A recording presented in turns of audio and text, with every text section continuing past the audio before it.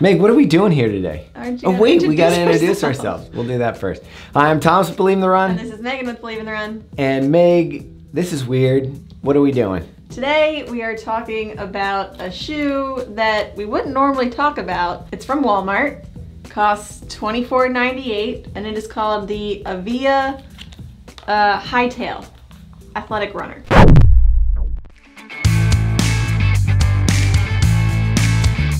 It looks familiar to me. What does it remind you of? I don't know, it reminds me of a Hoka, but before we get into that, Meg, why is this pair still fresh with a tag on it? Okay, so they sent me two pairs, a 7 and a 7.5, because they weren't sure which one was gonna fit. Whoa, that's like $50 worth of shoes. So I went with my normal size 7.5.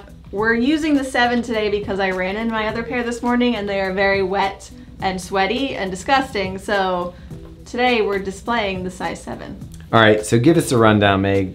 What's the shoe about? First of all, I wish I hadn't taken apart how these were shipped because it came on a little hanger. Like if you're getting Crocs or Yeah. water shoes or something like that. This is supposed to be your everyday daily trainer. When you come across a shoe like this, there's some factors that go into making it cheap and why it is only $24. First off, there's no research and development for these shoes. They're basically looking at, I would guess the factory has a copy of lasts and stuff like that from the Hoka shoe, and they kind of build something around and say, okay, this is kind of the upper. So they're not spending all that time developing a new shoe. They're kind of cheating off someone else's homework. The second thing is that there's no wear testing. I doubt that they had athletes going out and putting miles in the shoe and saying, yeah, this is a tweak this, maybe bring up the durometer or the foam. None of that's going on. Also, there's no marketing. You can see they don't even put a logo on the side because who wants you to know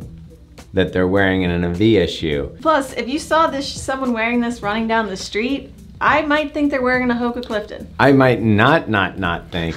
They're definitely wearing, I would definitely assume if I saw this shoe at a quick glance, I'm gonna say, oh, they're wearing Hokas. Tell us where it kind of falls apart. Maybe start with the upper. So the upper is actually a pretty decent upper. It's an engineered mesh. You've got a really plush collar and tongue here, so plenty of padding. It's a comfortable step-in feel.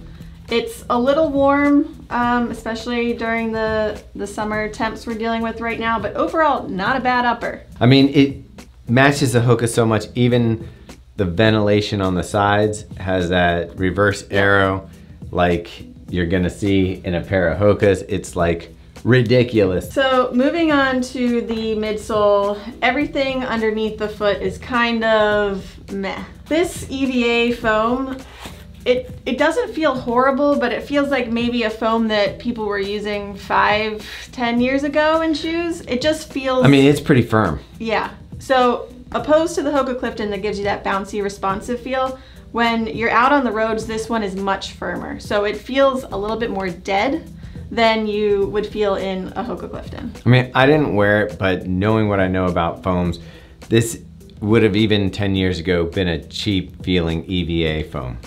Yeah, so it's definitely not gonna give you that fun, light, bouncy ride, but it's not the worst shoe I've ever run in. That's really bad. What would you say the worst is? I don't know, someone asked me that the other day. I don't have... You're gonna have to come up with a better answer at some point. Anyway, moving on down to the outsole. It doesn't feel super grippy, but you tell me. It's not super grippy, but I will say it's definitely durable. So you're gonna get a decent amount of miles out of this shoe if you want to. You're getting your $25 out of this For shoe. sure. So I was able to get 18 miles out of this shoe. We normally always do at least 20, but I was getting a blister on the inside of my foot. It might be a me issue. I happen to have bunions, so if anyone doesn't know what that is, normal people's big toe goes like this, mine goes like this. And it has that little bump, you know, like the witches have.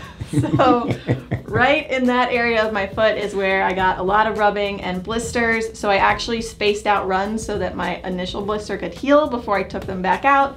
And it happened again. So unfortunately, I'm probably not gonna take them back out just because it's unavoidable. So what it all comes down to is it's a $25 shoe. It's probably pretty okay for walking around in, maybe even really low mileage. I'm talking 3 miles and under a day. But otherwise, this is not your pick. What you're saying, this shoe at the price isn't that bad. Like $25 for the shoe, you could run in it. If you're seriously on a really tight budget and you just need something to run in, or say that you forgot your running shoes and your friends are all like, hey, let's go. And you're like, where can I go? Oh, Walmart. I'll just grab a pair of shoes on vacation or something that I can run in and maybe just leave at the hotel when I'm done.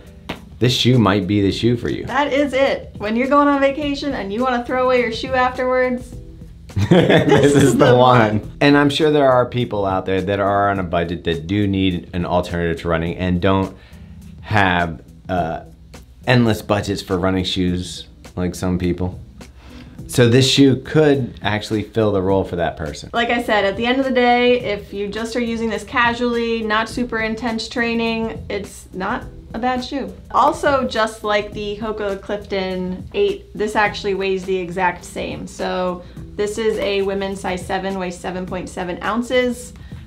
Exact same as the Hoka Clifton 8. Anyway, so that's great. So there are options for you out there. Well under $50 at $24.98.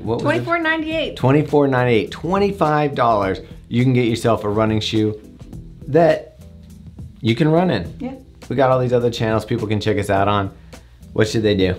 Go find us on Instagram, YouTube, Strava, Facebook. It's just at Believe in the Run. And we also have 2 podcasts, so you can listen to us every week on The Drop or Fuel for the Soul, which is all about nutrition and hydration for performance. Like this, subscribe to us here on YouTube, and you'll see more fascinating videos like this one that blow your mind. This one definitely blew some people's minds. Mind blown. Bye, Ma. Little Kipchoge, big Kipchoge. Baby Chobi. Baby Chobi. Watch a Kenobi. Anyway.